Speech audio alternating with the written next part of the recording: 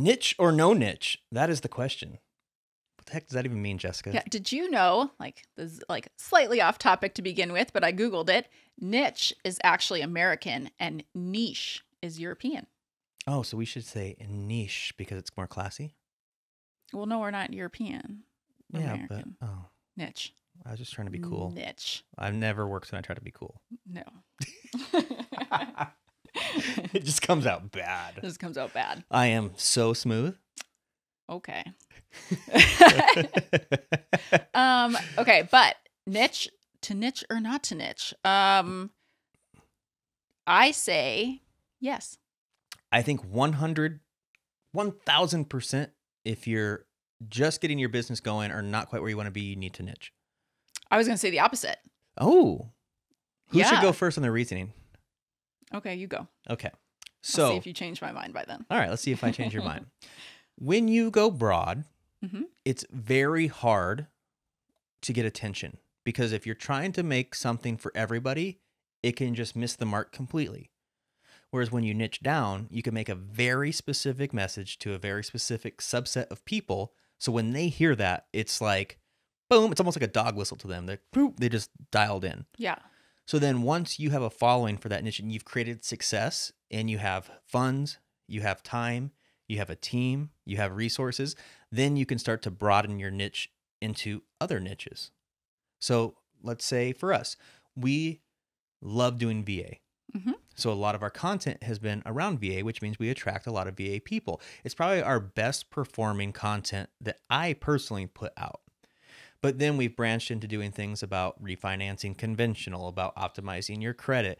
We've done things on down payment assistance in the past. We've done things on FHA. We've done things on, I'm trying to think what else we've done, but we've done so many things.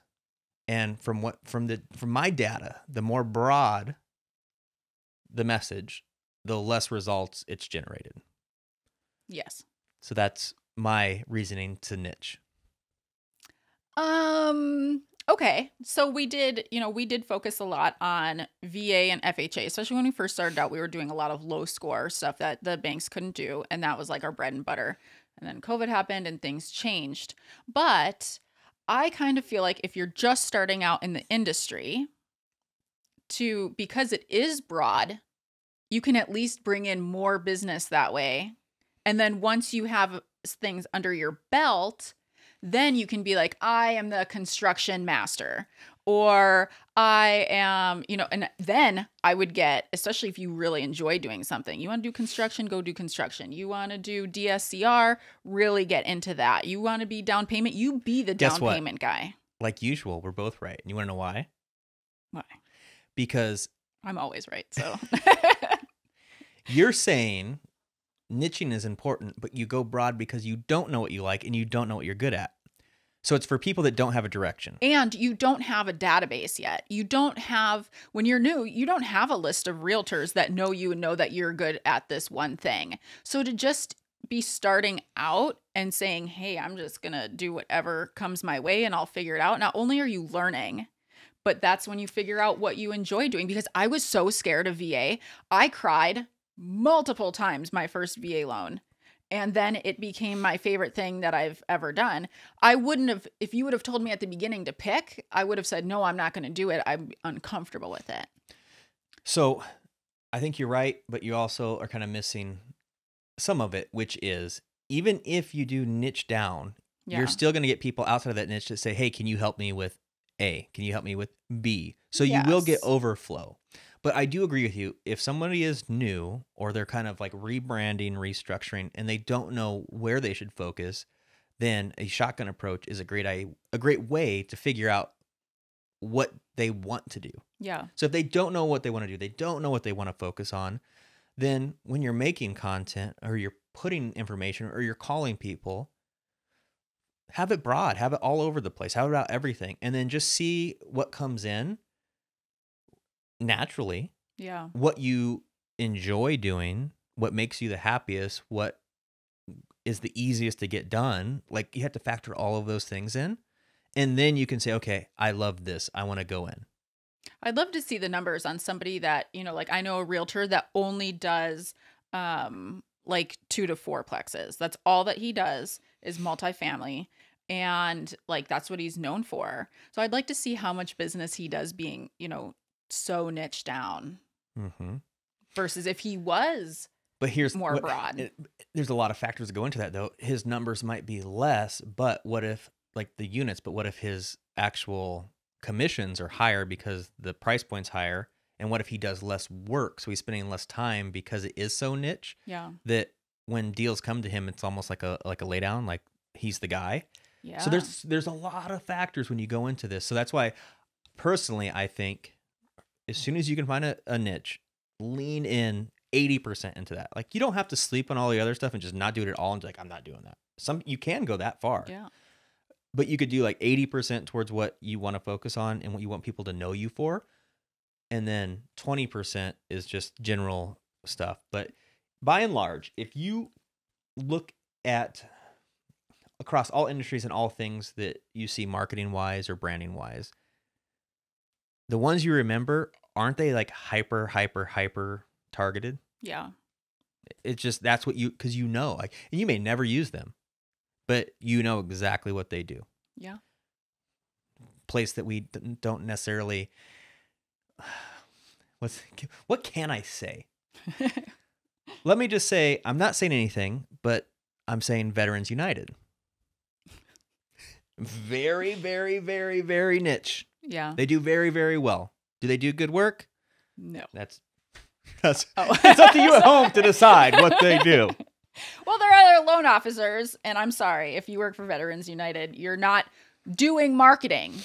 That's just this All right, is well, a marketing let's not go thing. into They're not doing marketing. They're not listening to us for marketing. Right, but I'm just saying that the way that they do business may not be the way that we do business, but the way they niche is extremely smart. Yeah. It may not be the most advantageous place for veterans to go to get the best deal and be taken care of. You're so politically correct. I mean, you know me. But that's just one example that a lot of people watching this would get. Yeah. But there's a lot more. Like, what is it? PetSmart. I think that was a brand, and there's Petco is another one. Mm-hmm. They could just be Walmart, but they're specific to pets. Yes. And so like that's the pet place. Mm-hmm. That's hyper niche. And so we can do that in our space too. It's like, I do $1 million plus properties. I do condos on the beach. I do starter homes. I help veterans. I feel like we're still not like a really clear answer. It's like yes, but it's not, because it's not like all of our branding is around VA loans. Right. But a lot of it is. Yes. Maybe we need to lean in harder. Maybe we do. All right. Actually, that is a direction that I would really like to go in more. Well, let's do it. Okay. Man, we are just like coming up with all like we're answering our own questions on these podcasts, or like solving our own problems. Got to talk it out. Sometimes you just But have to talk it out. I think you always have to talk it out, because otherwise you, especially me, I think too much. And in this format, I can't ADD as much. That's true. So you get me like focused. Focused. This is one of the rare 10 times. minutes at a time. This is one of the rare times in life that I have laser focus.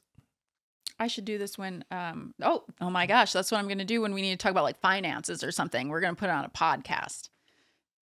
Don't buy anything on Amazon anymore. So that new camera coming in is a no. Are you serious?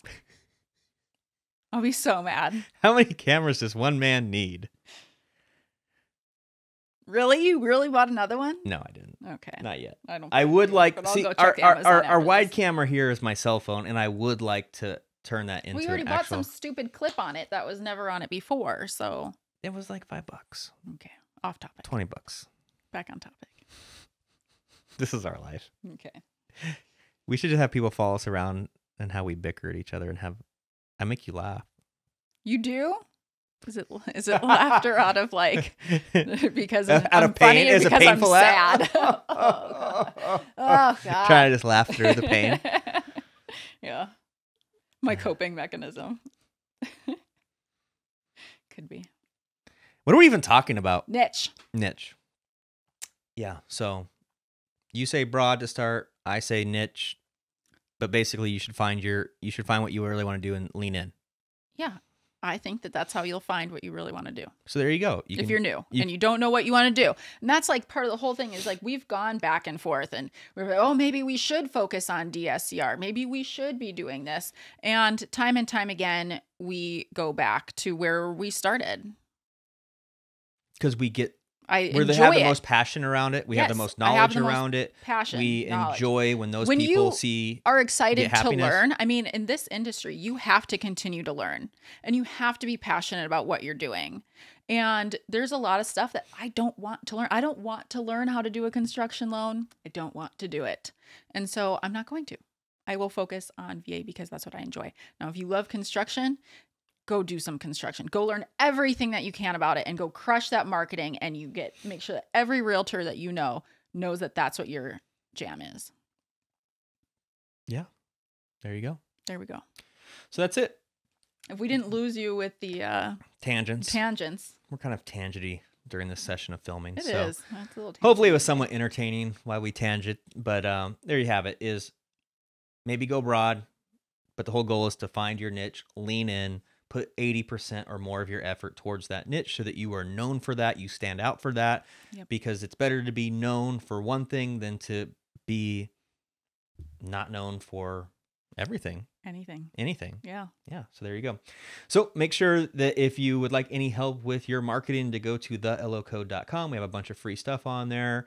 And Gear Page, we're talking about Amazon. We always add more things on there that Yeah. I buy everything. Yeah, like we just swapped out a really expensive mic that was like $400 for one that we think is just as awesome for like $50. So when we find new things, we're constantly testing things out.